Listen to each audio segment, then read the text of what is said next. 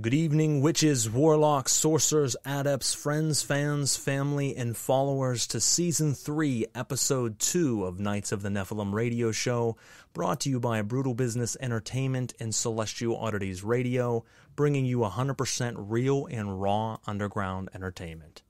As always, I will be your host and guide on this obscure and mysterious journey into magic and mysticism, darkness and divination. I am Rev.Frater Crow of the Coterie of Samil Arcane Occult Order, and I am pleased to have you listening tonight. Whether you are listening live, streaming after the fact, or you've downloaded this to your device for on the go, thank you for your patronage and support. But by clicking the like, share, and follow button on whatever platform you are tuning in from, whether it be iTunes, iHeartRadio, Spotify, Deezer, Spreaker, Castbox, Google Play, Amazon Podcasts, or any of the other platforms in between that I might have missed, that is absolutely fine. Listen where you feel most comfortable, but by clicking those buttons, it moves us up the podcast community rankings, allows more people to discover the show, keeps you in the loop with new episodes as they air, and it gives you unfiltered access to our past archives. And folks, there's something for absolutely everyone out there. Whether it be this show here, Knights of the Nephilim, based upon esoteric science, occult doctrine, and ritual magic, or it be one of our other two shows, Celestial Oddities, The Pong, Pair of Normal Guys podcast, based upon paranormal and supernatural phenomena, interviewing professionals within that field, and taking phone calls from around the world to listen to listeners just like you about your phenomenal experiences with the unexplained, or our last show, Uncovering the Underground, where we interview underground artists from music to modeling to stars of the big screen, comedy, oddities, and everything in between. We give you absolutely everything you could want in underground entertainment here through Brutal Business Entertainment and Celestial Oddities Radio. So if you missed anything in our past episodes of this season, or any of our past episodes of any of our other seasons or shows, make sure you jump back and check it out. If you know anybody that would love this show that maybe don't know about it, make sure you share it with them. Always bring on new people because there's a lot of information, a lot of great guests, and we share, just a lot of breadcrumbs to help lead you to your path of a, spiritual ascension. So, certainly help spread the show around. If you have any suggestions of what you want to see us do differently, any guests you have suggestions of we bringing on the show maybe next season, you can drop us a line at celestialoddities@gmail.com. Again, that's celestialoddities@gmail.com. You can message us on the Knights of the Nephilim Facebook page or on the Frater Crow Facebook page, which is my personal Facebook page. We will always get back to you right away. We love hearing your suggestions. And lastly, before we get started this evening, I would suggest, as I mentioned earlier, you can listen anywhere that you please. But if you go through Spreaker, which is Spreaker, so like speaker with an R, you can do that through the Spreaker app on the app market or through Spreaker.com. That'll allow you not only to listen to the show, but also allows you to give your input throughout the show. There is an instant messenger feature where you can ask our guests each week questions. You can, just involve yourself in the show. I read those comments and those questions out throughout. So if you would like to get involved, please do. We always suggest it. And then lastly, we air a show to you for this specific show every other Thursday night, 8:30 to 10 p.m. Eastern Standard Time. The weeks in between, we have our other show, Celestial Oddities, 8:30 to 10 o'clock p.m., staggered back and forth. So every week you're getting something, but it's always on cross weeks. So this week, 2 weeks from now, 2 weeks further. So follow the schedule if you want to see great guests, which we certainly have this evening. Before I jump into our guest this evening, we would like to thank our sponsors, the Arachne Arcane Services, Belladonna Botanicals, the Telemancer, Goetic Impressions, and Limitless Liberation. We will go into detail on who these companies are, what they do, where you can check them out, and give you promo codes if we have one, so that you can check out their wares and pick something up for yourself today, and we'll do that throughout the episode. Now this evening, I'm very excited. I know this is a very highly anticipated episode here for, episode 2, and we have James Udung, who also goes by Deillumine Ra, author of Hoodoo Graveyard Sorcery, Hoodoo Mojo Bags and Baby Dolls, and Hoodoo Crossroads Conjure Sorcery. He is an Ifa priest, also goes by Babalawo, which is what they call the priest there, of the Yoruba, Ifa, Orisha tradition, and a priest of African tradition witchcraft. A professional sorcerer, Magi, and a student of nature. Someone I certainly respect and look up to. He has wonderful courses and teaches hundreds and thousands of people across the world how to get into talismanic hoodoo, mixing elements of the grimoires to elements of hoodoo and bringing something very, very powerful. And his advice, his knowledge is certainly cherished in the occult scene. I have gone to this man for personal workings myself and gotten wonderful results, and I stand by him. As I told everyone last episode, there will never be anybody else on this show again that I don't personally resonate with and look up to. In the past, I had guests on because of popularity and because of fan requests. There were people I didn't really feel were true in what they do, but that's what the fans wanted. There will never be that again because this show is only on the fact of giving you those seeds of knowledge, and that's what we're going to do this evening. So without further ado, grab your athames, put on your ceremonial attire, light your candles, and focus your desire. Step into the circle, intone the sacred names, give offering and praise as you stare into the flames, and we summon the spirit that is Deillumine Ra.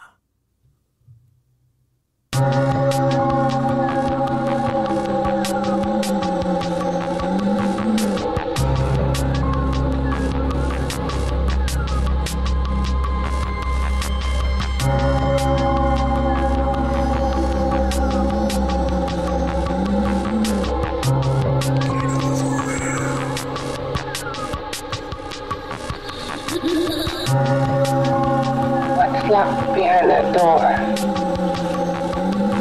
Horror. No normal mind can imagine. Something even more terrible than you. Now my default vent. Like all quantities, horror has its ultimate. And I'm that. There is a horror beyond yours. And it's in there. Locked behind that door.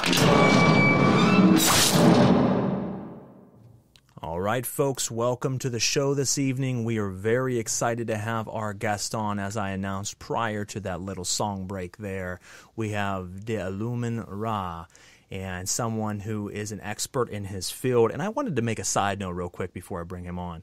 He is calling in this evening, or with us this evening, the whole way from Ekiti, which is one of the largest cities in Akwa Ibom state of Nigeria, which is in northeastern or northwestern Africa. So he is coming from a long ways away this evening. I think it's like 3 o'clock in the morning there. So this just shows this man's dedication to his craft and to wanting to teach each and every one of you. So make sure you listen and jot down notes because we got some great stuff for you this evening. Brother, thank you so much for coming on the show.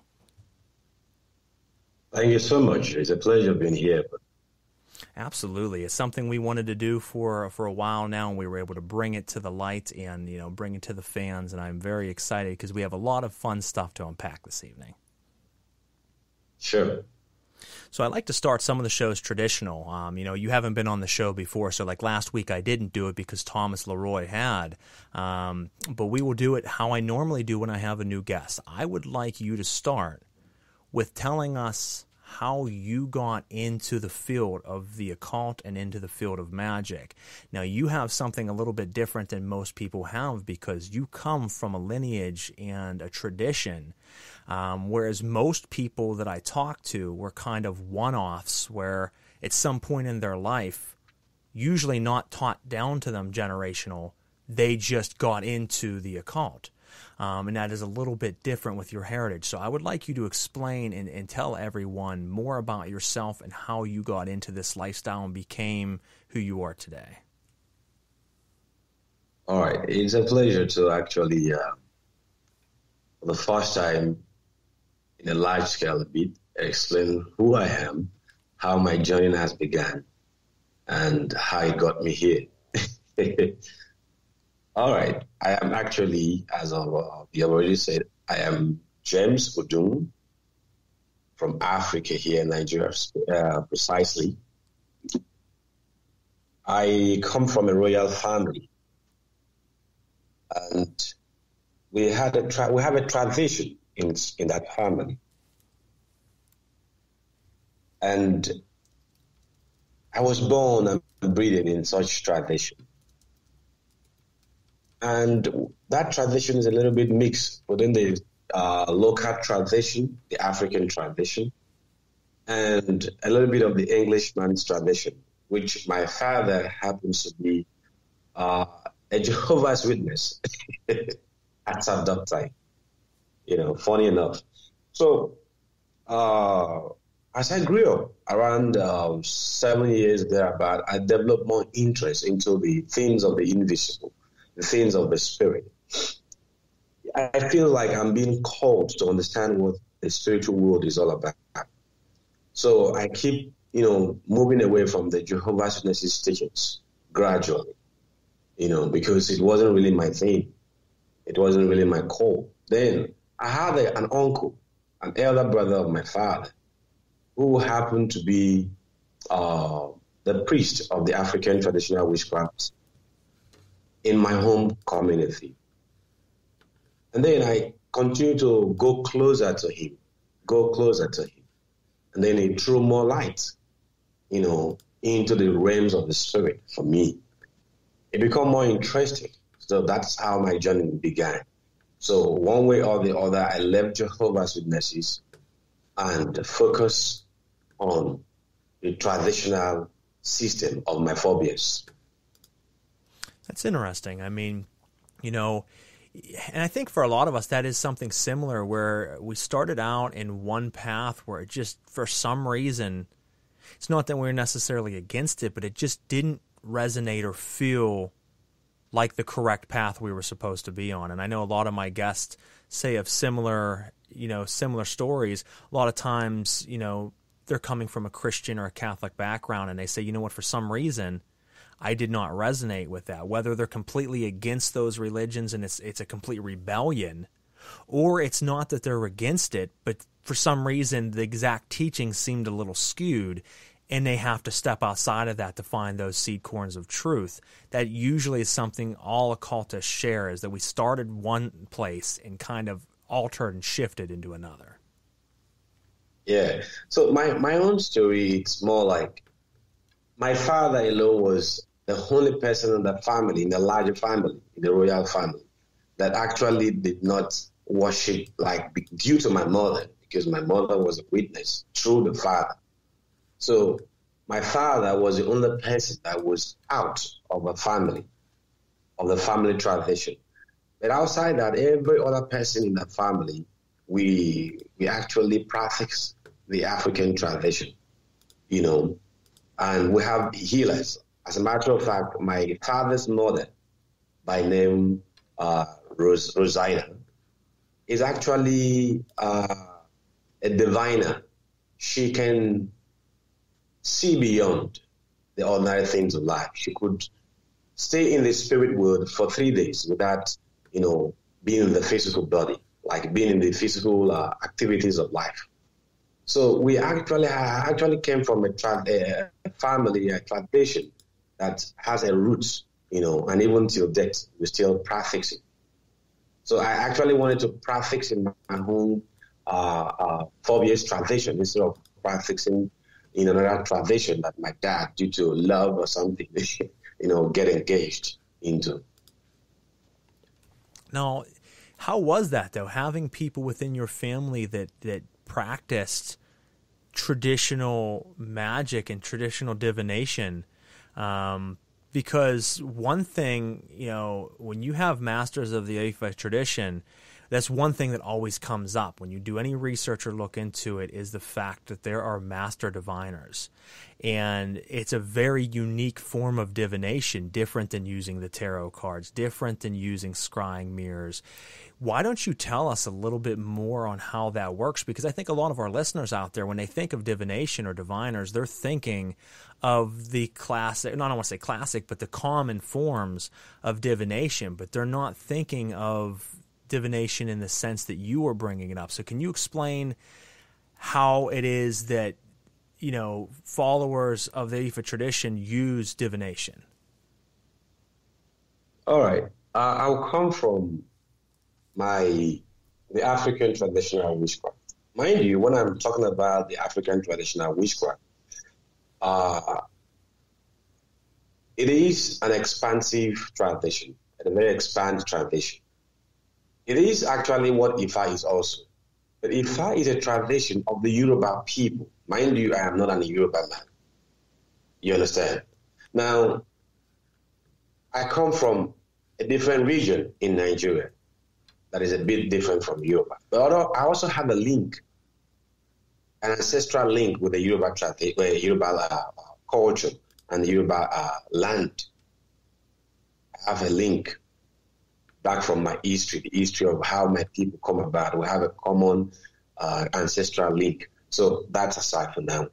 Now, when I'm talking about African traditional witchcraft here, I want to differentiate something here. I'm not talking about Ifa, I say. I'm talking about, because even in Ifa, we have this aspect of witchcraft here that I'm talking about. We'll go into that a little bit later on. So I'm talking about the culture of my family, of my land, of my environment, specifically. I come from a place called Andoni in Obolo. The ethnic group there is called Obolo. That is Obolo, Obolo. Now, that is the tradition I'm actually talking about right now. We're talking about spirit divination here, not tarot card, not scrying mirrors and stuff like that. No. The spirit divination here is when you actually call forth the spirit. There are times you consciously call forth the spirit by giving it liquors like offering some rums and stuff like that, to call forth the attention of the spirit. And then the spirit will come on its own and descend upon the priest or the priestess that he chooses to work with. Now, when the spirit descends, like what we call spirit possession, and possess this person, in other words, speaks the voice of the spirit, not his or her own voice. So it is speaking what the spirit is saying, what the spirit is actually saying through him or her. That is the divination we usually use here in our tradition. That's interesting. So it's a bit different from tarot card and whatnot.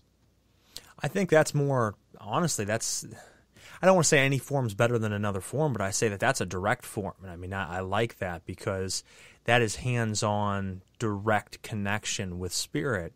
And a lot of people, from the States are afraid, and I'm not saying everyone, but there's a lot of people that are afraid to take that step of any type of letting a spirit within, doing any type of self-possession. But if you are a powerful medium of any sort, that is one of the best ways of communicating and one of the clearest forms of communication, whether it be just communication or it be divination. So that is very interesting, and I'm sure very powerful to witness. I know I've actually done self-possession on myself, and I know it from a standpoint of experiencing it, but I'm a solo practitioner, so I'm not usually ever practicing with anybody else. But I've felt what it's like to have something take over and communicate through me. But to watch someone else do it's not something I normally see, so that is interesting. Yeah, it's usually common around here when when the spirit gets you possessed. We understand that this time around you have been taken over by the spirit. Now, it depends on what the spirit wants to say. The spirit usually would not last more than an hour or two on a usual content. But depending on the message the spirit is trying to pass, depending on the level of understanding people are trying to understand what the spirit is saying, the spirit can last even up to 3 days, but not more than that. Wow. That means the person will be possessed for 3 days, will be speaking constantly whatever the spirit wants he or she to speak. So it is a bit very high level of divination, yes. And then at the same time, it is not dangerous as people think it is. It is not. Because at the same time, the spirit will automatically leave the body when it chooses to. And if let's say, people around there, because there will usually be people around the possessed person. The practitioners will give some libations, and then there are things they would do. There are some certain leaves they will put in the water and sprinkle the possessed person, then make some libation. The spirit will automatically leave the person at that point in time.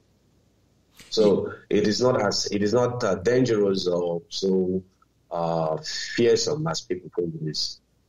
Well, and I think there's like a stigma or a taboo that people put on it, and that's partially because of modern pop culture trying to add spins to things and make it spooky. I mean, even the occult in general, when an average person hears that and has no understanding of what arcane knowledge is and the practice is, it seems so dark and gloomy to them, and it's all bad.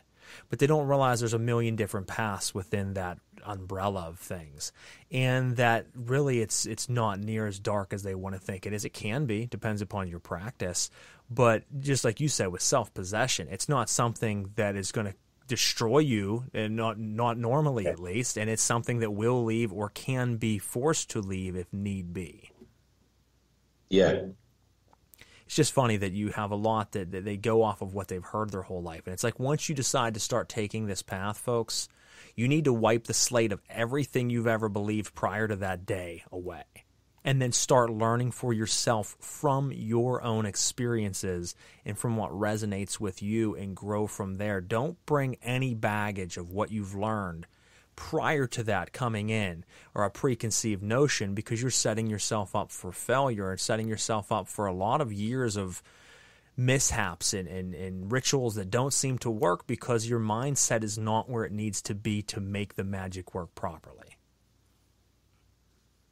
Now we have a comment coming in here. We have, please tell Master Ra brightest blessings to him from Willie Conjure in New York City.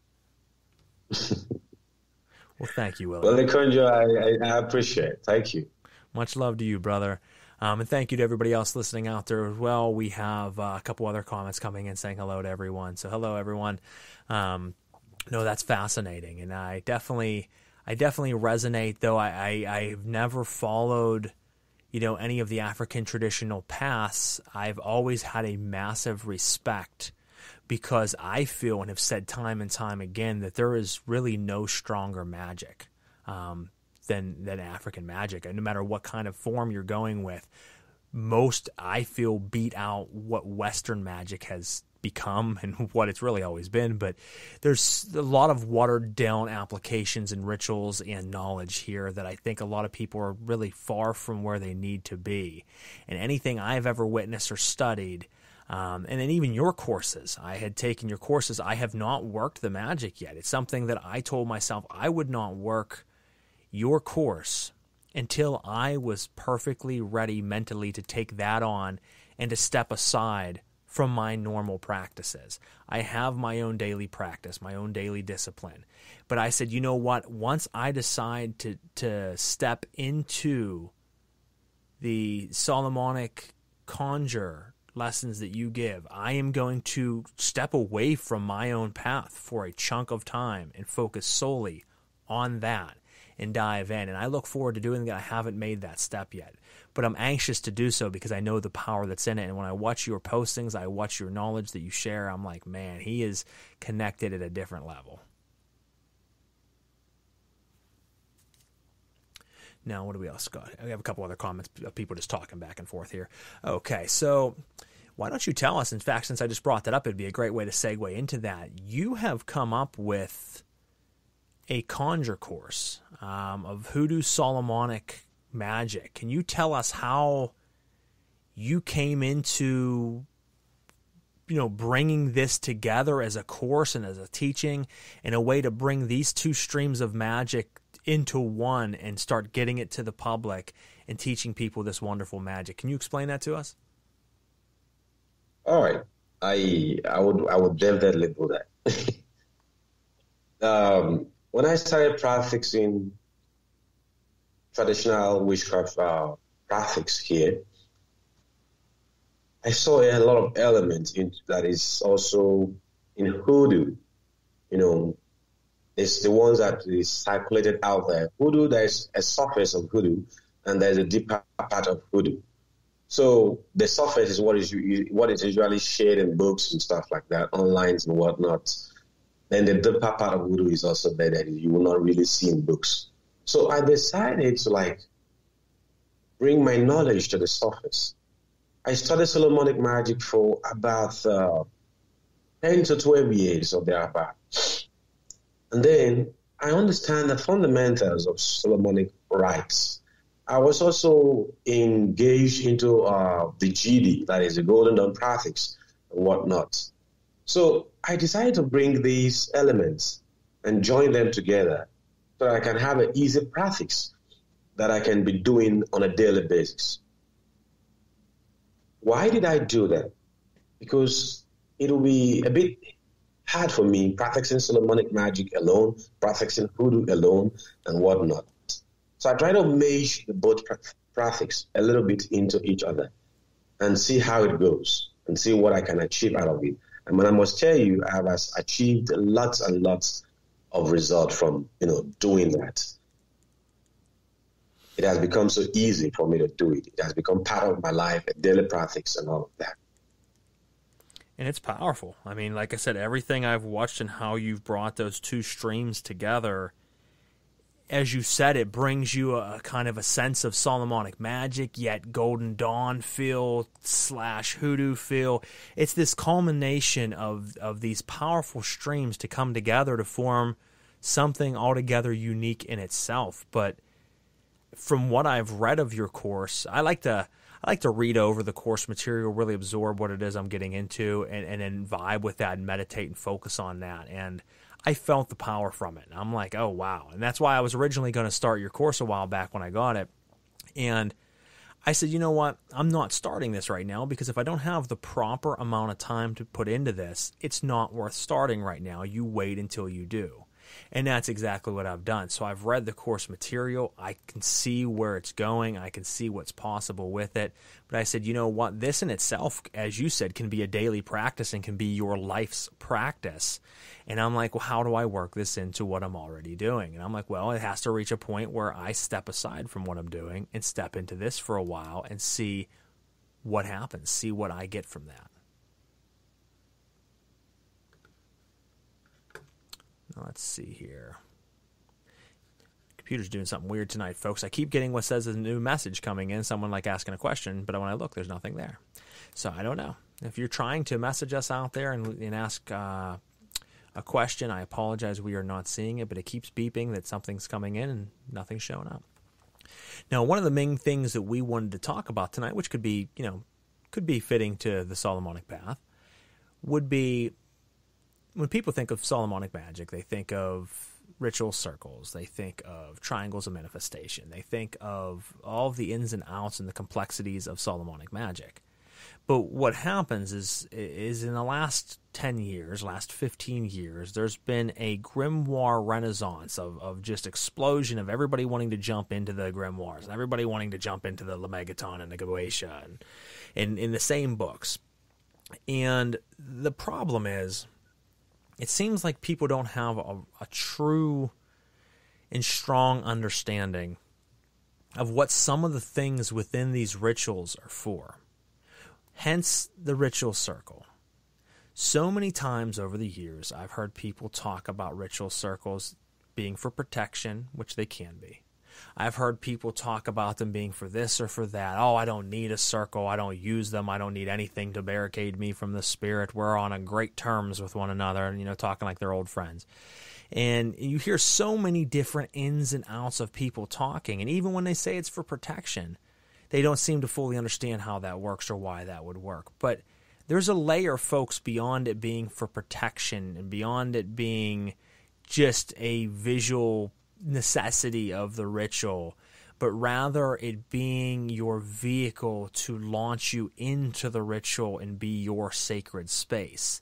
Now, I would love to hear from Deillumine Ra on his take on this, because he uses a ritual circle, as do I, and I want to apologize to anyone listening out there, because as I told you last episode, there was blinds I put up in some of the past episodes as well.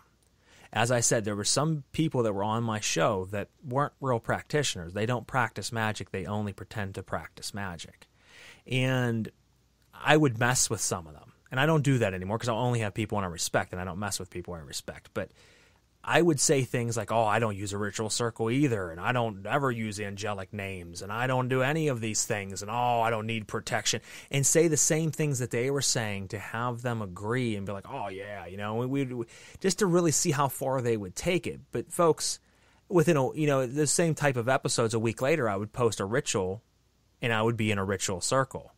And no one ever really called me out on that and said, wait a second, last episode you said you don't ever use ritual circles, but then you just posted a picture of you using a ritual circle. I did that on purpose. I've always used a circle. I will always use a circle. So there was some blinds I put into some of the shows and just messed with some of my guests to see if any of them would call me out and say, oh, no, you should use it for this reason.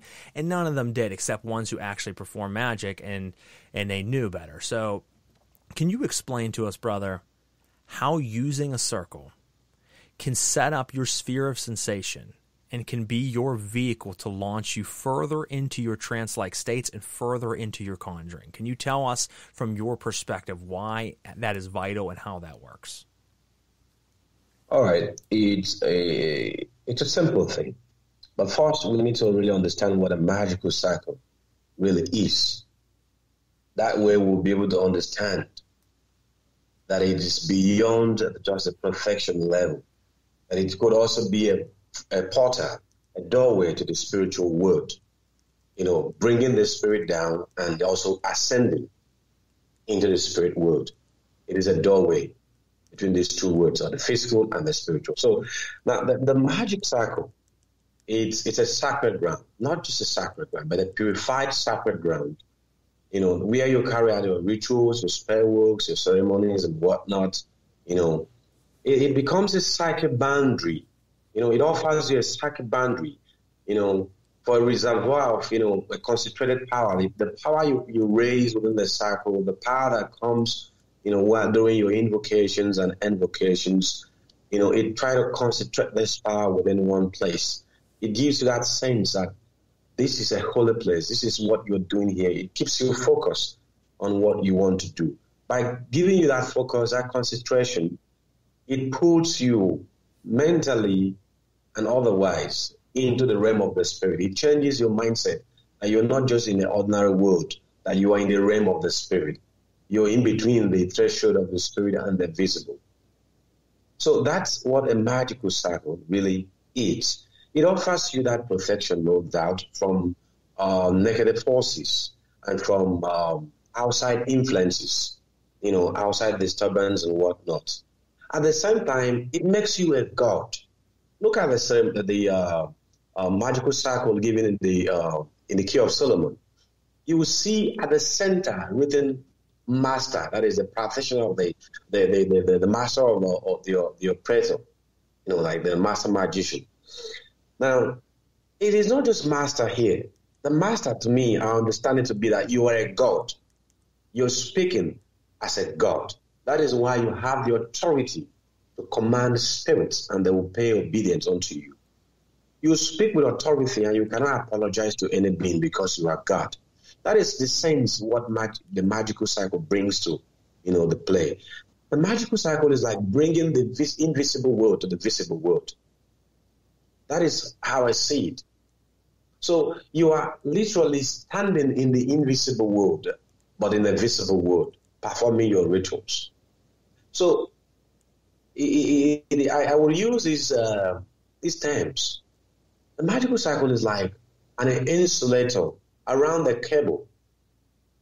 It guides you from the current that flows in a conductor, like the naked wire or something. It guides you against, touching it directly and getting shocked. That is it. The conductor here is the spirit. The insulator is a circle that guides you, the electrician, from the currents. At the same time, you can still be walking on the current, but you are safe. That is how I see it. Then, I also see magical cycle as a beautiful room, like your bedroom, fully painted, well furnished, and, garnished and whatnot. And then you have a visitor coming in. You can either decide to close off the visitor at the door or to allow the visitor to come in. That is perfection. At the same time, outside the perfection, it gives you a cozy environment to relax. It gives your visitor also a cozy environment to relax and feel comfortable. When your visitor is at the doorpost, not yet in the room, like the room is a magical cycle here. The magical cycle can be termed also to be like a mini temple.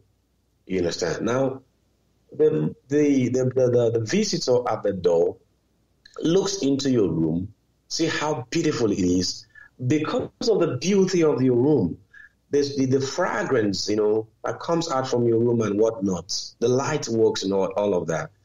The visitor becomes more relaxed, more calm, and it's overtaken by those beautiful things. Those beautiful things in the realm of magic here, it's the names of God, the divine names of the spirits and whatnot that is written around this circle. It keeps the spirit attention focus that here is beautiful, here is where I can be. It keeps the spirit, it gives the spirit a cozy environment to continue to focus and pay attention to you while you speak. So it has a lot of ways, the magical cycle has a lot of functions beyond magical rituals and stuff. You could actually create a magical cycle just to meditate, just to, project yourself into the realm of the spirit. And this will trigger it faster. The magical cycle represents a wholeness. It represents the cosmos. It represents perfection, unity. It creates, the invisible in the visible. That's how I see it. Well, it does, and I love some of the things you said. In this cycle, you transcend beyond the physical nature, and your mind will be open to a more deeper level of consciousness while you're in this cycle. That is the reason why you can communicate easily or understand what the spirit is saying. Well, you mentioned several very important things there. I mean, as you said, in the middle of the circle, the Solomonic circle, it does say master because you are taking on the role of the master of this operation. And around you it says Alpha and Omega, the beginning and the end. Yeah. You are taking on the role of God or a God of that operation. Now, I love that because most people don't understand that. Oh, I don't need a circle. You're lacking because that circle gives you a defined area. Look at also like the macrocosm and microcosm. You are now taking control of that as master.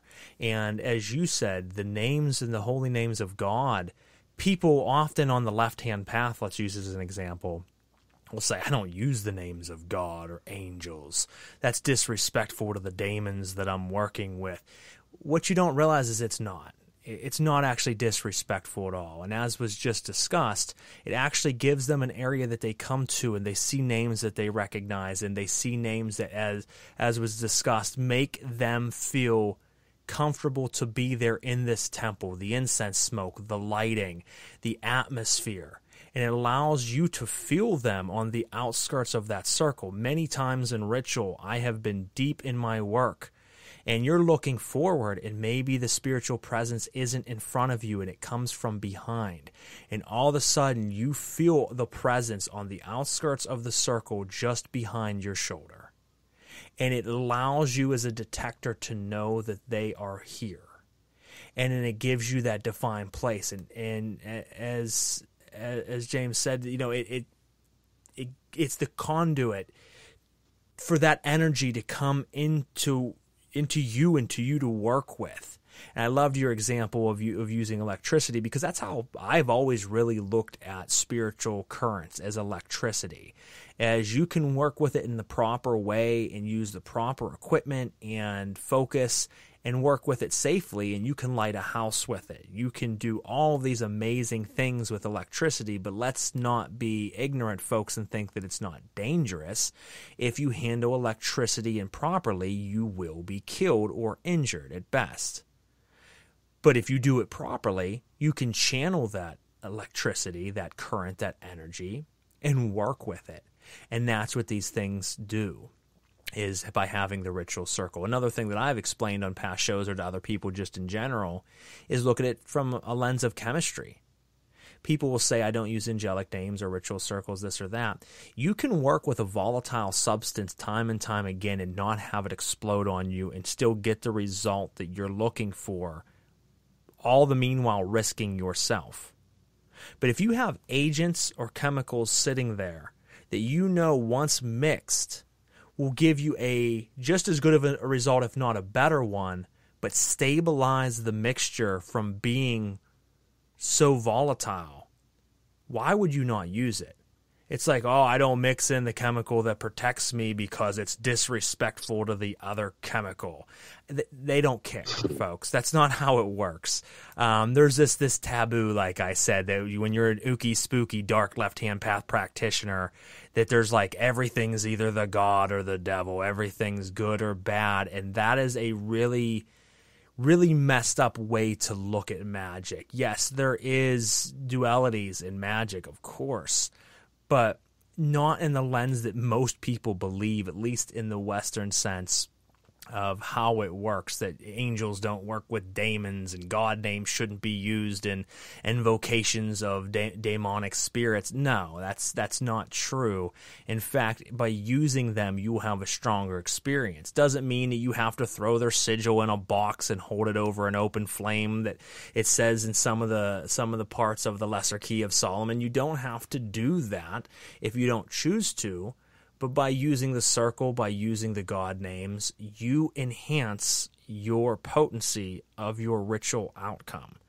And I don't know, folks, about you, but when I do something, I want to do it well, and I want to have a great result. So if you can conjure a spirit and get 10% of the potency of that spirit, or you can get 90% of the potency of that spirit, which one do you want? I'm going for the 90. And that's why we use ritual circles. So that's my take on it, and I think that's really resonates. Let me add something here. Please do. That is where I see circle too.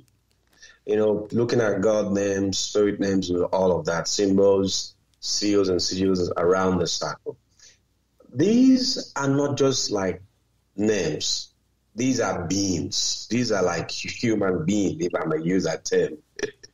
Now imagine that you're a commander of the armed force, and then you have about 20 armies or 50 around you, and then you're facing one single army or so to speak. You're speaking and giving authority to a single being or a single army, and then you're a commander with about 50 people around you. Don't you think that will give you more respect? The single army will give you more respect. Absolutely. It will give you more respect because of the people around you. It will not want to attack you because you know he cannot beat you because you have 50 people around you. Like if you just said, this is what you want to happen, that's what will happen.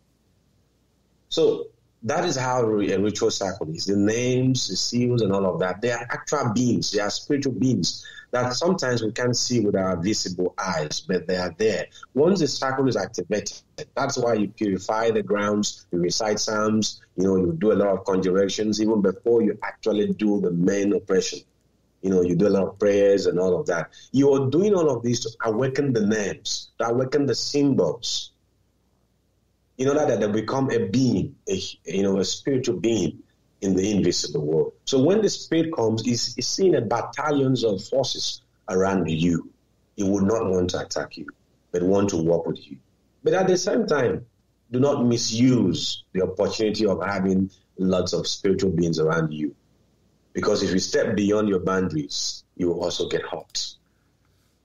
I like that. No, that's very strong. And I mean, that goes on to another point of showing your strength when doing rituals. Something I see a lot of people do or talk about is that when they do call forth a spirit to work with, they're either groveling at that spirit's feet or talking to it like it's their buddy down the street.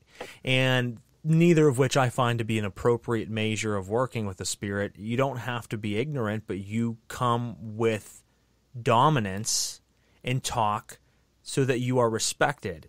And as Master Ra just said, you are using the names to show your dominance. When you have these armies around you, these spiritual forces around you, and the spirit that you conjure shows, it is now showing respect for you, knows that you mean business, know that you have strength, know that you're taking the time and preparation to do this operation properly to bring it forth, so therefore it respects that fact and works with you in a proper sense.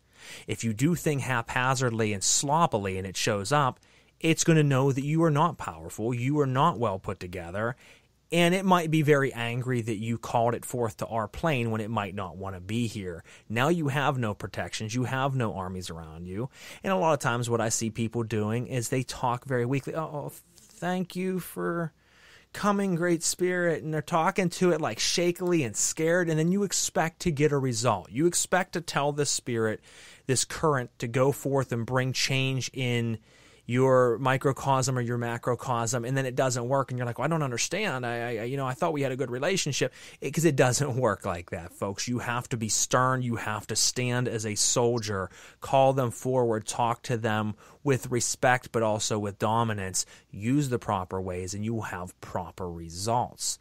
That's why I never understood Satanists and never understood a lot of left-hand path practitioners, demonolators, and all these people, because there are some that practice properly, but there's so many that I call forth the spirit, and, we're really close to one another, and they always do what I say, and they talk about them like they're friends, and it's very cringeworthy to me. I'm not saying that you can't build a respect and a rapport with a spiritual current, but it's weird to me when I hear people talking about spiritual currents like they're friends, and they're talking in a sense that this spirit will never do me wrong. We're bodies. As we talked about earlier, you can look at working with spirits that same way as we used electricity. You're thinking you're buddies, so you're like, I can just reach my hand into the breaker box and start grabbing circuits because electricity won't hurt me. We're friends. Try it out. See what happens. You might get away with it once or twice, but eventually you're probably going to regret it. It is better to be on the safe side than not. And, this brings, I hear you talk about how you communicate with spirit. Yeah, you're very correct. You will need to speak with an authority. And you don't just speak by making your voice sound authoritative, no.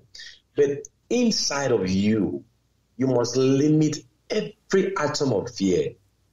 You must remove every fragment of fear, every fragment of, speaking like a weak man. You must speak authoritatively within and without.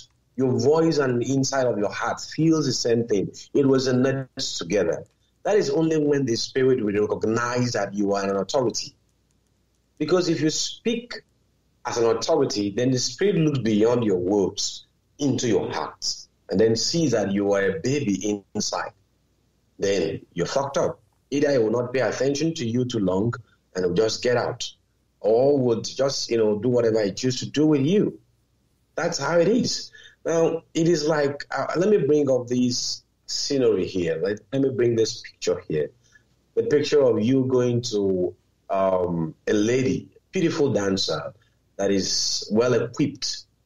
Then you approach her to talk to her, talk to her into a relationship or whatever, trying to get her attention. One, it is not all about your outfits, how you dress and whatnot. No. It is how you speak, the confidence that comes out from the voice, that oozes out from your voice, that she feels and respects. And you must not talk so commandingly, but you must talk, as a man, but respectfully, just like you said. Then the lady in question will respect you and would give you attention, and probably, things could happen from there. So that's how I see it. You must exhibit that level of confidence in and out, an authority, but in a respectful manner while you're communicating with spirit. So that's it.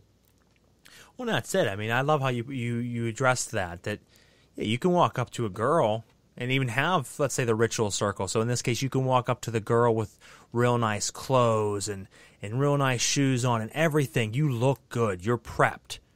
But if you have no authority behind you, and I don't mean being demanding, I mean just being confident in yourself, that woman's going to spot that within seconds. You might not have the shaky voice, but they're going to hear it. There's a resonance that comes from someone that's confident. When you meet someone that just walks around like they are the king of the world, but I don't mean in a sense that they're cocky. I mean that they just walk around and have that energy where you're like, wow, this person is a king of their life, a master of their domain. They have that confidence, and they never need to raise their voice. It goes back to the old saying that the most powerful one in the room is the one not talking. And the reason that is because when you have so much power and confidence within yourself, you don't need to tell others you do. You don't need to float it around to everyone. You just you live and breathe it. It emanates from you. And that's the type of confidence and directness that you need in your ritual workings, along with the other things that we discussed, because they don't take away from it. They don't disrespect it. They amplify and enhance it and give you proper results. And it's weird that so many people nowadays will refer back to ancient tomes and grimoires. People these days will talk about Solomonic magic. They'll talk about the Red Dragon. They'll talk about the Grand Grimoire and the Grimoire Verum and all these, the Heptameron and all these books, and how they're so powerful and how I love these books. But then they'll turn around in the same sentence and be like, yeah, I don't use any of that. Well, why are you always talking about books that you don't live from? If you're fascinating from these books, try the workings how the books say. If you're not going to try the workings how the books say, then find ways of doing magic without that. But it's really strange that there's like this disconnect that I talk to left-hand path practitioners that'll talk up and down about these grimoires and these magic, but then they don't follow the formula within the books to do the magic. It's really strange. We have a question coming in here. Question for Master Ra. Here in the U.S., we generally don't use ritual circles in African American Hoodoo, but we do bless the ground, stomp the ground, and lay claim to the ground in the name of, and then it just ... whoever name you want to use, apparently. Would you consider this to be a sort of ritual circle, or sort of ritual circle, just was a typo? I do believe so. I first would like to answer before Master Ra does. I would say so. If you're blessing the ground, you're stomping the ground, and you're doing something within your mind to set up that perimeter, then you are formulating your sphere of sensation and your vehicle of operation. It is a little bit different than using a Solomonic circle with the god names and that power. It's gonna give you different type of results, but it is still setting up your sacred space, and that is what's important. That is the key to it, in my opinion. You must, every operation, set up sacred space for yourself. That is Magic 101. That's the first thing you do when you come into your temple. You prepare your temple. You have it ready for the operation. You've been thinking for it. You've been prepping. Myself, I'll take ritual salt baths. I'll come in my specific ritual garb. And I come in and I sit down and I meditate and ground myself. And then the very next step is to set my sacred space, which in my case is a circle. But then I do certain operations to empower that circle before I do anything with trying to conjure or call forth anything. To me, that is the basics. And when you skip any of those steps right there, you're setting yourself up for failure. Once again, playing with electricity without the insulated gloves. You're just sticking the screwdriver or the pliers right in there, and you're like, oh, we're going to see what happens. So what's your opinion on that? All right. This is it. You've answered it, but I want to throw more lights to it. You already said sprinkling the grounds, calling upon names and stuff like that. Will that be viewed as a circle? The answer is a direct yes. That is a circle. Because if you look at the beginning of these, I give a meaning, the meaning of a circle. What is a circle? A circle is a sacred ground, a sacred boundary, away from the ordinary world. It expands and extends through the worlds of men, into the astral planes, into the realms of the spirits. So now, That is what a typical circle represents. That's what a circle is. It is all about creating a sacred ground. It is all about expanding that visible world into a spiritual world. And then at the same time, creating a link between the physical and the spiritual. That's what circle does. It is bringing the spiritual to the physical and then merging them together.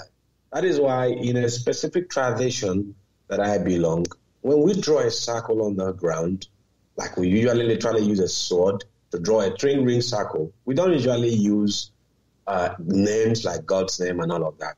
You know, it is actually an ancient African walking. There's a specific ritual we do usually at the graveyards or at the crossroads. We draw a 3-ring circle with either a sword or a staff, you know, around us. Then we draw a cross just at the 4 corners of the circle. And we draw the same cross, an equal hand cross. Mind you, when I say cross here, it's not about Christianity and whatnot. So we draw an equal hand cross on the head at the 4 corners of the circle. This, to me, I understand it to be like the cross represents the earth plane, the earth. The circle represents the spiritual plane. So we are bringing the earth, we are joining the earth to the spirit by drawing the cross on the head. Then we are also creating the 3-ring circle around us to bring the 3 dimensions of the invisible to the physical walking. So coming back to your explanation, doing all of that thing you're doing, sprinkling the water, usually this is done in a circle. Like you do it in a clockwise pattern or anti-clockwise pattern, depending on what you want to actually carry out in the ritual. It is a circle that you're performing. You're not just sprinkling the water alone to purify the ground and create a boundary, but you're also calling upon forces, your ancestors, your spirit guides, the gods of the land and whatnot, the nature spirits and all of that, to guide it. We used to do it. It's in Hoodoo. It's in African traditional witchcraft. It is right. It is a circle. Now, this brings me, if I've answered that, this brings me to another point, that circles are of different types. All circles are not the same. Let's go back to the Grimoire. The Grimoire has lots of circles, different nature of circles that are there in various Grimoires. There are some Grimoires that carries up to 3, 4, 5 different circles for different operations. Depending on the circle you're drawing, it depends on the energy you're invoking. Depends on the energy you want to link with. Depends on the forces you want to work with. Then God names and the spirit names and whatnot, the seals you use around the circle, is actually, it has to resonate with the force you want to invoke and the direction the force is coming from. So all of this is calculated into, because mind you, you're trying to create a spiritual world on the physical plane. So now, leaving the Grimoire a bit and coming back to the tradition of our forebears, the African tradition, you know, the Hoodoo, the Voodoo, and whatnot. There are different ways of creating circles, like the salt circle. You could create a circle with a salt, you know, a sea salt, or the ordinary everyday salt you use in our houses around yourself. It's going to give you protection, because the salt is an element of earth and water. It marries this. We know that water is related to the spiritual, and earth is, or you already know, to the things of the visible world. So it gives you that same invisible and visible nature merging together to create balance, to create protection, to create wholeness. Now, there are also circles like you could use called like a rope to create around yourself. Mind you, if you want to do this, people just said use a rope around yourself, but I don't usually advise on that. If you want to use a specific rope, you must bless the rope. It's not an everyday rope that you just put around yourself and believe it's going to give you a circle because it becomes a circle on the ground and all of that. We're not trying to see a physical thing here. We're not trying to create a physical boundary, but we're trying to create a spiritual, a psychic boundary, a boundary that can attract and at the same time, repel. So I would advise if you're using a rope, you consecrate it. Now, let's bring it to the African nature. I will get a rope, probably a white rope, create some herbs that is good for perfection. Like, for instance, I could use a simple thing like this. I could use a basil leaf, turmeric, and sea salt. These three is okay. I could add any other ones if I feel like, but let's just take these simple three ingredients as an example. It works even when you use only these three. You boil this thing, you make an infusion of these herbs, then you soak the rope inside it, and then recite some psalms, like, you want to go into a bit hoodoo, or recite some prayers, call upon gods, ancestors, spirit guides, and whatnot to bless it, and give it a purpose, an intention, a direction. This is all applicable. In the Golden Dawn, we use those words, by, directing your walking, directing the spirit, giving the charge to what you want that thing to do. So by the time you do it this way, the cord or the rope takes up a form. It becomes spiritually infused. And then when you dry it, maybe under the sun or under the moon, depending on your ideology of trying to attract the celestial nature into it, then you use it to spread around yourself. It becomes a psychic boundary around you, not just an everyday, rope and stuff like that out there. Now, there are ways you can also do. You could create a rope, like use a cloth and sew it into like a pouch, but not really like a pouch per se, but something that will have an opening inside and will be lengthy as you the size you want. Then you stock inside of it. You stock inside of that cloth or something with herbs, with dry herbs. You could write some psalms relating to protection and stuff like that. You literally use the psalms used in consecrating Solomonic circles and whatnot. You write them, you burn them to ashes, you add them to herbs, you put some salt, and you put like what they call red brick dust, which is also very good for protection. You stock all of that inside, and then you lock it up. All you need to do is just to carry this ring, this cloth, and form a ring around yourself, and gives you the protection. And that's it. So there are ways. There was a time I also created a circle, like a belt. This brings up to the topic of the lion skin belt we have in the Solomonic circle, in the Solomonic tradition rather. That belt, you are supposed to write the names, that exactly what you see on the circle. Those names, those symbols and whatnot is what goes on the belt. Why the lion belt? Why still using it? It's like giving you, and we still have the crown, the lion skin crown or something that you use around your crown. Mind you, there's a tradition, I think one of the, that in the Rosicrucian tradition or something, we used to form a specific circle, a 3-ring circle. We visualize one circle on our foot, like around us on the ground, one around our solar plexus, and one a little bit above our crown. Now, that is what the Solomonic tradition is actually doing there. The visible circle around you on the floor, the belt, the lion skin belt around you, they're actually trying to create an animal totem here, like bringing the energy of the lion, into play. And this, I must tell you, using one lion for 2 belts, to my understanding, will not work effectively. But rather using one belt that comes out from one lion, because you're using the soul personality, of the lion, of that very lion in that belt. I could be wrong.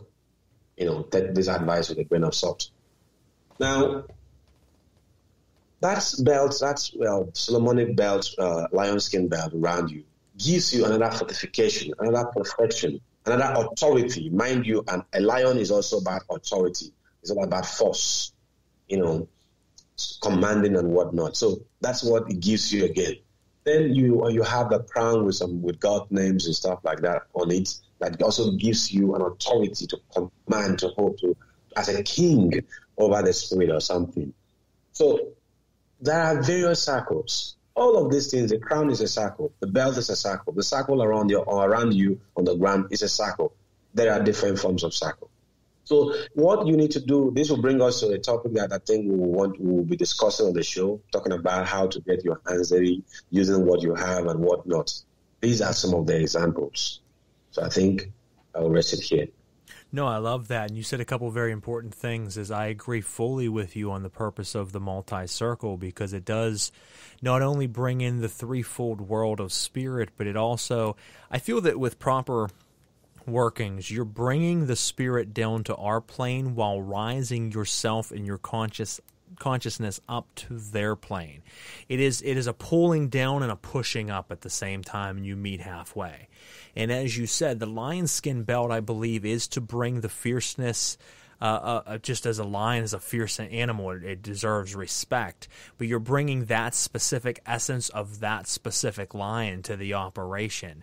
But you're also putting it around your waist as the second circle. You have one around your feet, one around your waist, and as Master Ra said, one around your head. You wear the crown, and Arsnosis, which is a great friend of mine. He has a company called that.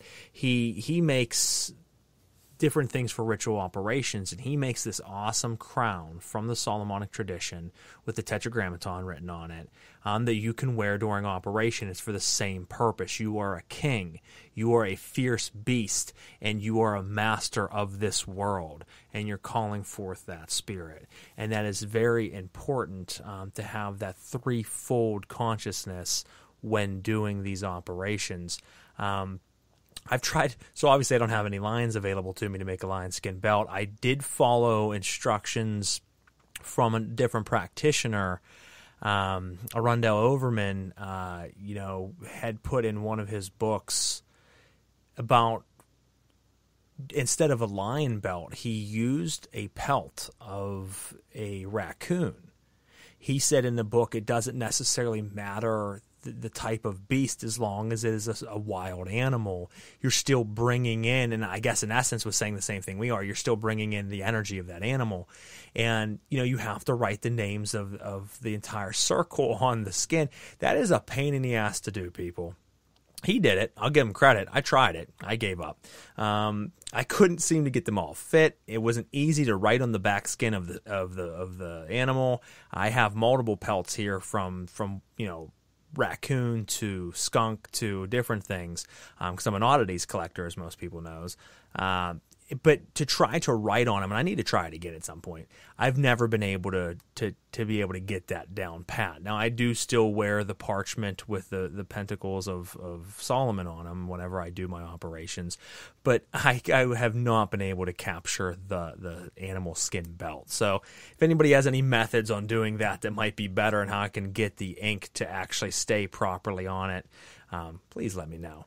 Now, before we go any further, I do want to jump into a couple of our highlights of our sponsors. So we're going to jump into a couple right now, and we'll be back after these messages here on Knights of the Nephilim Radio. Knights of the Nephilim podcast would like to thank our sponsor, Belladonna's Botanicals. Belladonna's Botanicals is owned by Jennifer Vatsa, a left-hand path and poison path witch, certified aromatherapist, herbalist, perfumer, skincare formulator, and incense crafter who designs and has created a massive product line consisting of over 300 products, with new ones being released every month. Belladonna's Botanicals provides high-quality, handcrafted metaphysical and self-care products, including flying ointments and oils, herbal tinctures and elixirs, herbal smoke blends, ritual oils, powders, incense, radionically charged crystals, ritual bath products, fragrances, and bath and body products. Jennifer draws inspiration from the spirits she works with, and they often have requests. Anecdotally adding that as she was creating her product lines for the dark goddesses and demonic gatekeepers, that King Paimon showed up requesting his own product line as well. She often directly channels what they would like to be included in their products, in addition to her own ritual workings along with known correspondences. She also has a popular left-hand path-oriented YouTube channel where she posts content on everything from podcasts with other occultists to her gnosis from working with different spirits and various topics pertaining to her craft and creations. You can check out her product line at www.belladonnasbotanicals.com. Again, that is belladonnasbotanicals.com. Or check out her videos on YouTube by searching her name, Jennifer Vatza. That is Vatza. Thanks, Jen. Knights of the Nephilim podcast would like to thank our sponsor, Arachne Arcane Services. Arachne Arcane Services is a husband and wife duo comprised of Baron and Baronessa Arachne. With over 40 years of practical experience, they are masters of the occult arts through various practices and paradigms, such as necromancy, high magic, black witchcraft, and more. They are published authors under their own publishing house, the Arcane Press. They offer books, courses, spell work, consultations, ritual tools, and more. All of their products are handmade of the highest quality material and empowered through ancient rites. If you wish to know more about them or their business, or you require their services, please feel free to contact them at arachnearcaneservices.com. That is Arachne, ARAIGNEE, arcaneservices.com. And if you use promo code KOTN, you will get 10% off of your overall order or purchase as a special highlight of them being a sponsor of this show. Thank you so much, guys. Knights of the Nephilim podcast would like to thank our sponsor, the Telemancer. Let me first tell you a little bit about their owner, and then I'll tell you a little bit more about them. James Hunter Ralston has been a member of the Order of the Voltec, starting in 2008 and progressing through several degrees, last serving as head of the Outer Order. The Order of the Voltec is an offshoot of a pylon of the Temple of Set, originated to study and practice several forms of the sorceress methods centering on techniques used by Mexican and other Central American priests and magicians. Many of the techniques involved were popularized in the late 1970s and 80s by Carlos Castaneda. Over the decades since his first experience with magic, his desire has grown into the creation and use of what other shamanic sorcerers term as power objects, talismans, amulets, totems, and other powerful objects. His interests expanded to the degree that he chose to become an apprentice of several Appalachia's premier craftspeople and learn the art of metalcraft to produce power objects for both himself and select patrons. He does work with gold, pewter, silver, and sometimes other metals as well. He has been doing this for over 8 years. He does create talismans, pendants, rings, altarpieces, and more, almost all exclusively by custom commission. And you can check out his stunning work at facebook.com/thetelemancer1. Again, that is facebook.com/thetelemancer1. All as one word. Thank you so much. All right, guys, we're back on Knights of the Nephilim Radio, and for the last hour and about 15 minutes, we have been spending time getting to know and talking deep thought information on ritual magic with the one and only Deillumine Ra, and we've been very excited to pick his brain, see his thoughts on ceremonial magic, and it seems like we're very similar in the regard of what we believe and what a lot of these sacred pieces of ritual really stand for and why they are used. Now, the second part of this, and I should say, if you've missed any of the episode, don't worry. Finish the rest of the episode with us live. After it's done, you will have the option of streaming or downloading it to your device to listen to the entire episode. And hell, even if you listen to it from the beginning, listen to it again. It'll be good for you. So, one of the subjects we want to jump into, we've talked about ritual circles, the importance of sacred names. We've talked about a lot of different elements of magic. Now, something I want to talk about, because I think in the Western world we are trained to believe that you need all these fancy tools. You need to have, this exact athame. You need to have this exact color of robe. We start to get into like the Golden Dawn side of things, which does have its purpose, and I'm not saying it doesn't. But I think people that don't have a full understanding of knowledge will read a book, let's say Israel Regardie's Golden Dawn book. They'll start to get into the colors, and I need to have purple candles, and it needs to be at 10 o'clock at night, and I must wear a red robe that has a brown sash.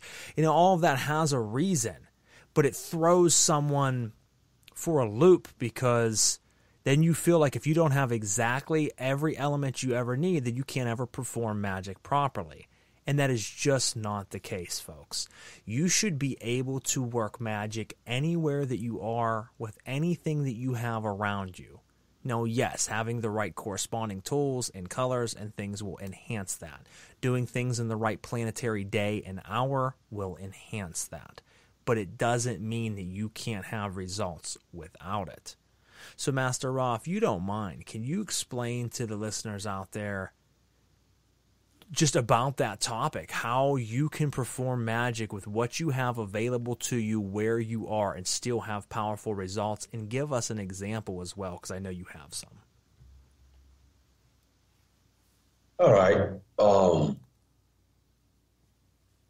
Magic in general all falls back to manifestation of your desire. What is important here is manifesting your heart desire, accomplishing what you want is what magic is all about. Now, how you do that is not important as manifesting that desire. The most important thing is having what you want or what you desire, but not how you do it. That's one thing we should get clear. So you could change pattern. Like, for instance, you want to drive by 5 meters away from your house. The road is very clear. You could decide to drive by going forward or by reversing if you're good at driving. All that matters is you have gotten to where you want to get to within that 5 meters or something. So either backward, frontward, doesn't matter. What really matters is you have gotten there and you have done, you're happy about getting there. That's how I see it. Now, it doesn't mean, what I'm saying here doesn't mean that the colors are just like my beloved Frater here said. It doesn't mean that the colors you apply, the color candles, the incense, the that, the gowns and whatnot, they are not important. No. They are important. But must you be limited by these things? That is the question. And the answer is no. For instance, we discussed previously on the circles. We talk about different circles. Sometimes you're looking for this, but you don't have it. Go for this. You're looking for the lion belt, you don't have it. The raccoon, go for it, and stuff like that. Now, magic, mind you, is all about experimentation too. Sometimes you experiment.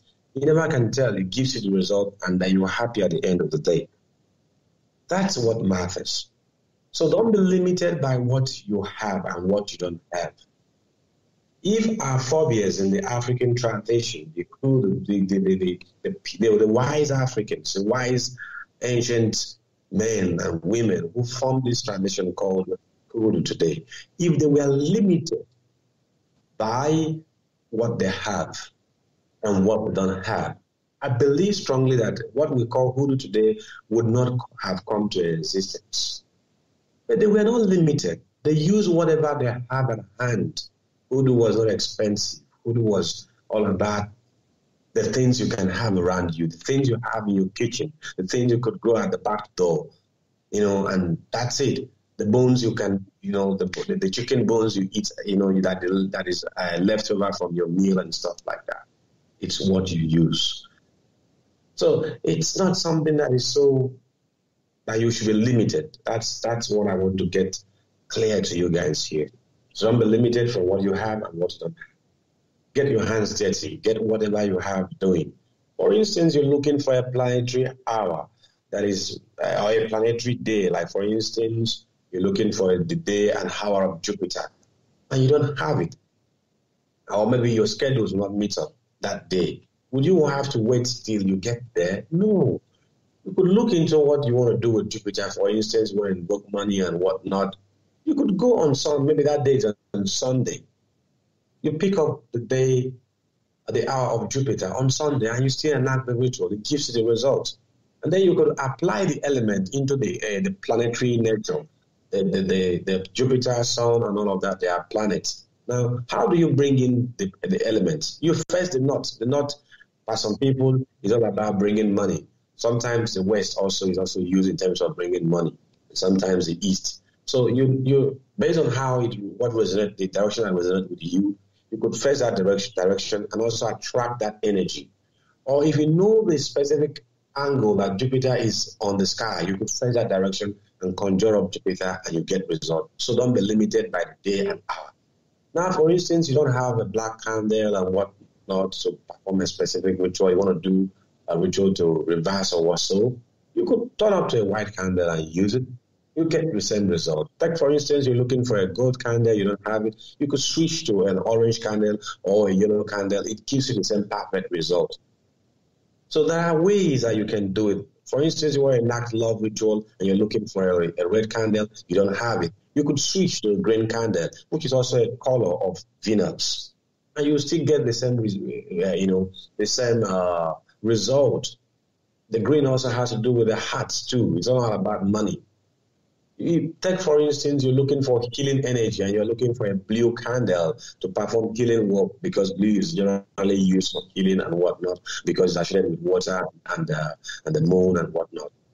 And you don't have blue candles. You could switch to that white candle. You could switch to that green candle. It is also good for healing. So the whole thing here is learn your tradition. Try to be vast in your tradition. Try to expand your understanding of this tradition. Also try to learn other traditions and see how you can marry these different traditions or different elements and symbols into play. And you can do it. You don't have to be limited by what you have or what you don't have. That's how I see it. So that's it. Now, for instance, I will give you a practical example of what I mean by these things. I've given you different examples, but I want to give you a practical experience, not example, a practical experience that happened, I think about 3 days ago or something. No, about 4 days, about 4 days now. A brother is also a practitioner. He called me, he's actually a practitioner that I respect, But sometimes we practitioners limit ourselves by our own thoughts. Because we don't have this, because we don't have this, because we don't have the time and whatnot, or because we feel the next person can do better than us. Don't be limited by those things. You're a great person. You can do much better than I can do. You can cast your best spells ever. In short, the works you do by your own hands is even better and more stronger, to be precise here, than the ones other people do for you. That's nothing but the truth. Because you put in your energy, you put in your feelings, your emotions, they are all attached to the working, and you get a better result. All you need to know what to do and do it. Now, the practical experience that happened is this. The brother called me, and he said, there is a growth around the neck of his child. And he has taken the child to the hospital, nothing is working and whatnot. He has tried things that he could, nothing is working out. He needs me to do some prayers, do some rituals, for the son. Maybe he has been, caused or attacked spiritually or something. I was like, yeah, it might not necessarily be a spiritual attack. It might just be a medical issue. Maybe the hospital you might have taken him to have not been able to ascertain to it and get it resolved. But this is what I want you to do. Whether physical or spiritual, just do this. I told him to take a white chalk, a consecrated white chalk. Here we'll call it Hoodoo or whatever. But in a layman's term, in English, it's called African native chalk. It's a white chalk. I told him to consecrate it. Those who took my mommy water classes, we know what I'm saying here, the chalk I'm talking about, and the spiritual energy involved in this chalk. Now, I told him to take the consecrated chalk. He already have that on his altar. Take that chalk, just smash it, and then gradually reduce it to powder form on the floor while you crush it within your hands. You say your prayers, you say your prayers, you say your prayers, you say your prayers. And then after you might have finished crushing that white chalk, you should just pick a bottle of rum, even if it's not up to a bottle. Sometimes we get limited because they said I should use a bottle of rum. I don't have a bottle. No, go with a glass of rum if you have that. That's fine. You understand? So as a matter of fact, in my tradition, if you have a half bottle of rum, you're not supposed to libate using the bottle. You're supposed to use a glass to do that because it's half. So I told him just do a libation on the spot where you crush that native chalk. And speak whatever you want. Call upon your ancestors, gods of the land, spirits of the land, spirits of nature. There are different deities that you associate with and whatnot. Just do it yourself. Libate, call them, tell them the reason why you're doing that. You want the growth around the neck of the child to disappear, to go. You don't want to know how it's going to happen, but you just want it to go off. But that's what you desire. Mind you, this brings us to the topic of being precise when you're giving a spirit a charge. A charge here means when you're telling the spirit what you want the spirit to do. Be precise. Don't be everywhere. Don't hit around the bush. Don't have many words. There are a few words you could use that would just channel everything. So I told him to be precise on his words, tell the spirit what he wants, and then take the sand, the dirt and the chalk that is on that ground. Take that mixture that is already mixed with the libation and rub the child on the spot where that growth is. Do that for 3 different days. That will be okay. It was like, it's too simple. I said, yeah, the simple things is the things that works more. Just do it. It was like, try and make some prayers for me. I said, just go and do what I said. That's what my spirit says you should do. Go and do it. He went ahead. He did it the first day. The pain from the growth reduced. The second day, the growth started going inside. The third day, almost like there is no growth. Almost everything disappeared. And gradually, as of yesterday I spoke with him, he says the growth is no more. The child is okay. So that is a typical example and experience of using what you have at hand.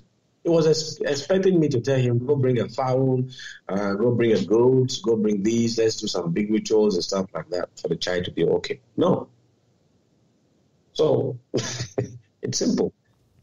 It's interesting because, there's power in simplicity. Everybody wants to think that everything has to be so technical. And I think, once again, to someone who hasn't been practicing forever and has jumped on this grimoire wave that's happened in the last 10 or 15 years, I think that that's partly to blame because, once again, it's really strange. They'll read these books of complex nature, like, the Megaton, and they won't necessarily follow those guidelines to a T or even follow them heavily, but they will see how complex it is and think that all magic has to be complex. But no, magic is resonant in the fact that it doesn't need to be complex at all. It can be very simple, but there's different levels of magic. And sometimes the simplest of things causes the most powerful of results. And when you were giving a spirit a charge to go out and do something for you, it's better to be simplistic in your requests than to be so specific. Simplistic versus specific. And why I say that is there'll be people like, I want you to make this happen next Wednesday at 2 o'clock at blah, blah. They start giving like specifics to happen. You're constricting too much of the possibility of it happening because you're putting up too many walls and parameters to allow it to happen properly. It's not saying that you can't be somewhat specific. It's saying don't go overboard with the specifics and limit yourself. Give the charge, be direct with it, want the result, but don't add so many layers. One thing I can give you an example of is money magic. If you're doing money magic, don't define how much exactly you need. Some people will argue against that, and that's fine. But just ask for gain. Ask for something to come to you. Do the rituals properly, whatever type of money magic ritual you might be doing, and allow it to flow freely. But if you're like, I want $7,000 within the next 30 days to come to me, it's probably not happening. But if you open yourself up and make a request that I would like prosperity to fall upon me in the very near future to help change my path and endeavors that are currently, happening for me, you might be surprised that all of a sudden you do get $7,000. You weren't thinking of the number. You weren't asking for the number. Something just came to you. Yeah, let me come in a bit. Please do. Sorry, let me just come in a bit. Where you're saying about money magic. I'm a typical example of what you're saying. It's not a bad idea for you to be specific on the amount you need. No. But it's not usually good. Let me use that word. It's not usually good to do that. Now, let me bring an example here. I will first of all explain something before I give you what happened to me. It is good to tell the spirit that you need money for this. Like, you need money to pay your house rent, you need money to get a car. And because the money you need has a reason why you're needing the money, why you need the money. There's a reason why you're looking for that amount of money. So don't pose the amount to the spirit. Just tell the spirit you need money to tackle this issue. That's it. The reason is this. What happened to me was, I knew my wife, 2012, my wife was pregnant. And we discovered we have to do a CS, get her operated before she can, the baby will be alive, both of them will be alive and all of that. So knowing that about 2 months ahead of time, that's what the possibility for a self-delivery will be a CS. I don't have the dime as of that time to fix that problem. Now, I decided to work with a specific spirit, doesn't matter here for now. I work with a spirit in terms of I needed money to fix the hospital issue, to pay for hospital bills, the CS and whatnot. I didn't specify the amount. This is what happened. I didn't have the amount, the money too, within the time frame that I spell out to the spirit. I told the spirit within this time to this time, and then money to fix this problem. This is the problem I want to use the money to fix. It got to the time my wife was about to be admitted to go to the hospital. When she was admitted at the hospital, I don't have a dime. I only had the money to pay some few things. And I was still having the belief that one way or the other this problem will be solved because it must be solved.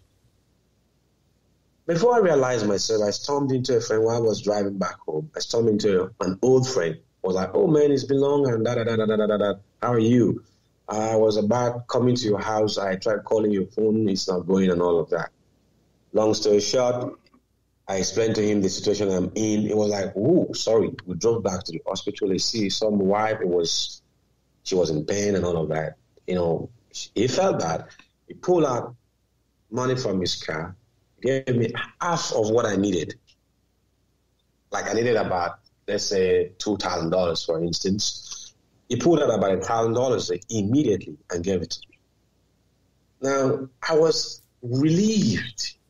I paid some bills, and then the doctors have to start what they have to do.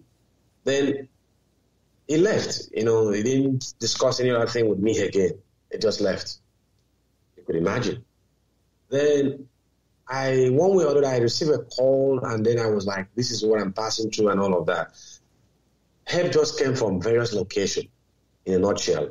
Help came from various locations, and I was able to resolve that problem, and I was able to have about roughly extra of what I needed, beyond what I needed, sorry. So what I'm saying in essence is, when you are too precise, too specific, you limit the angles, the rooms that the spirit will use in manifesting your desire. So you could tell the spirit, this is what I want to use money for, bring the money for me, that's it. The spirit will handle it. They might not give you physical money, but they will give you a means of resolving that problem. So that's what I wanted to add. Well, I like that because that is a strong point. I mean, you can, as you said, give the amount. I often don't, but you don't want to limit yourself in the regards that you can have it happen in the most unexpected way. And for your case in point of what you explained, if you limit yourself too much, that might not have happened. You might have missed out on bumping into your friend who was able to help you in this situation because you limited the situation. But you allow yourself to be open. You can have something coming up where, a friend of mine had a court case and they needed money for this court case. They had back paid fines and things, and they were asking for money through a ritual. And instead of having the money happen for them, something court-wise happened that they no longer even needed to pay the fines, no longer had to worry about it. No money ever actually came. The entire need for the money vanished. And that can happen as well. And that's why you don't want to limit yourself, because amazing results like that can and do happen. So it's just about experimentation and seeing what works for you folks and try it. Now, it's amazing, brother, because I'm looking at the time and it's like, wow, we've already zoomed through the hour and a half. So we're going to be running through the end here. There's so much more I wanted to ask you, but we'll have to save that for another time. So why don't you tell the listeners out there where they can find you on the web, where they can find, obviously, your courses on Hoodoo, Solomonic, Mastery of Magic, and you can maybe lead them to that. And I implore you folks, if you're listening out there, you are ready to change your life. You are ready to take on a strong and powerful path, but one that will be demanding of you and require your time and energy, then please check out Master Ra's Solomonic Hoodoo courses. There are 2 different tiers of the course. I have them both. I've read them both. I will, at some point, when I man up and do it, jump in and be working and practicing every step of everything that he teaches. I look forward to it, and I implore you to do the same. So why don't you tell us where they can check that out there, and anything else you'd like to say before we wrap up? Oh, okay. It's really a good one being here. If you need my services or advices, or you have questions to ask me, you can reach me out on my email, deillum@gmail.com. Deillumine, it's spelled DEILLUMINE,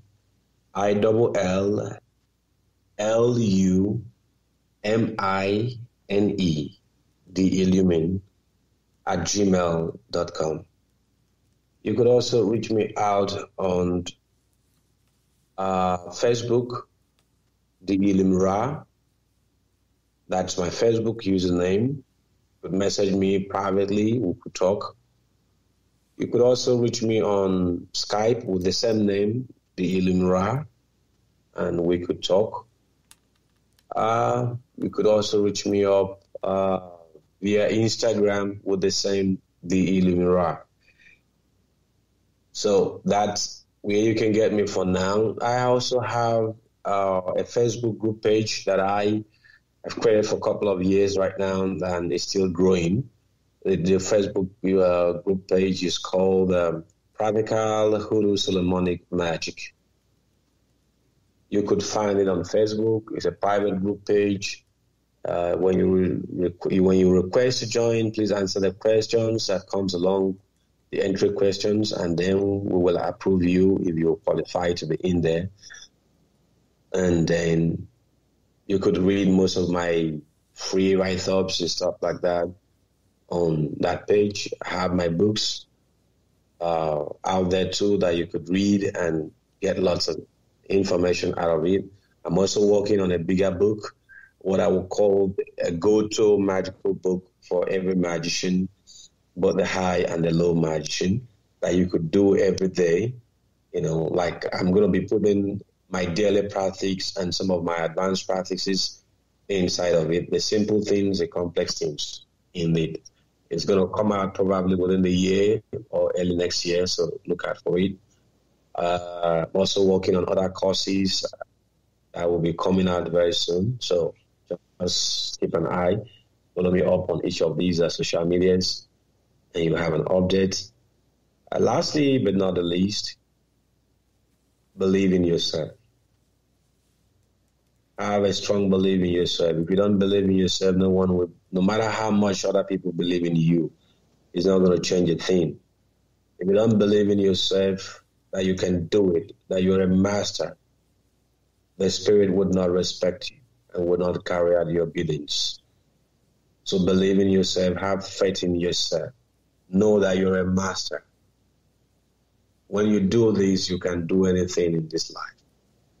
Outside of believing in yourself, try to vast yourself in the knowledge of your crafts.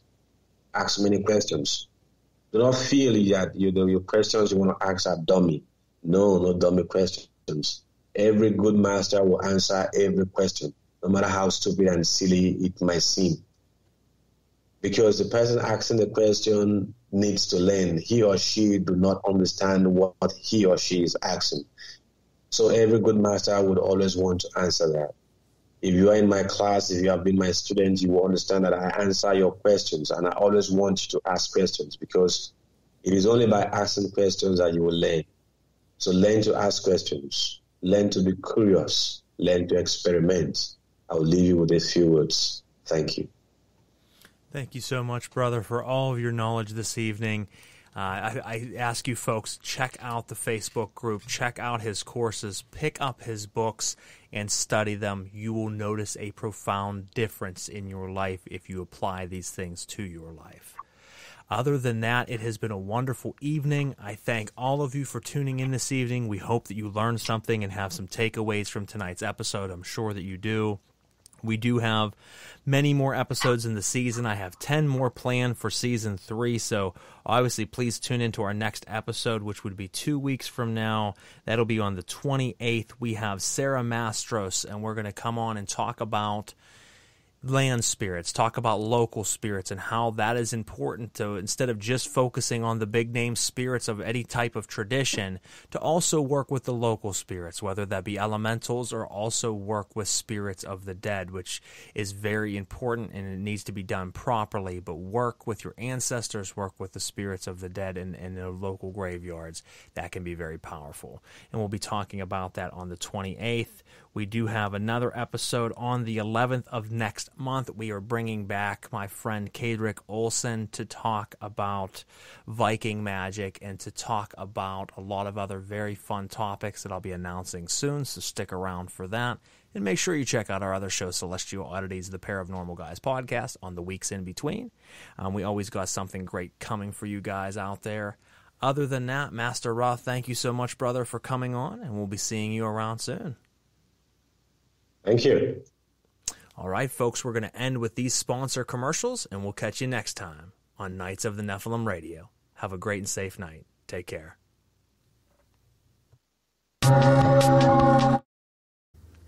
Knights of the Nephilim podcast would like to thank our sponsor, Goetic Impressions. Goetic Impressions is a company dedicated to the faithful creation of advanced ritual tools by following grimoire guidelines as closely and as feasibly as they can in the modern world. Follow them on Instagram, Facebook, or their website, goeticimpressions.com, to stay informed on new projects and limited-time items that they roll out frequently. For listeners of Knights of the Nephilim podcast, you can use the promo code KOTN10 for 10% off of your overall order. Again, that is KOTN10 for 10% off of your overall order. And make sure you check out their Facebook, Instagram, and website. Once again, the website is www.goeticimpressions.com. Again, that is goeticimpressions.com for absolutely everything for your ritual needs. Fantastic items, quality items, greatly priced, quick shipping. Can't speak highly enough about these guys. Absolutely wonderful team, and I'm glad to have partnered with them. Thanks, guys. Knights of the Nephilim podcast would like to thank our sponsor, Limitless Liberation. I'll read you about this wonderful company from their owner, Elena. Limitless Liberation was inspired by both Lucifer and Belial. Lucifer has been with me most of my life, as far back as I could remember. Belial and I started to work when I was going through a very difficult part of my life. He completely turned mine and my family's life around for the better in a very short period of time. In return, he asked me to create what he called Charger for him. He showed me the designs, so I created the first charger for Belial, and Lucifer wanted one next. From there I had spirits lining up with requests for magical items. Some are control freaks, while others just inspire. They are all so individually different, but every single item created has power within it. Each item operates on many levels. They operate as an anchor for the spirit you're working with, thus aiding easier connection between the two of you. They also operate like a power cell or battery, where they already come with an inherent energy to them, but they become stronger as you feed them and pull from them during ritual, as well as to strengthen your workings. Limitless Liberation continues to grow to honor the spirits that we love to work and build relationships with.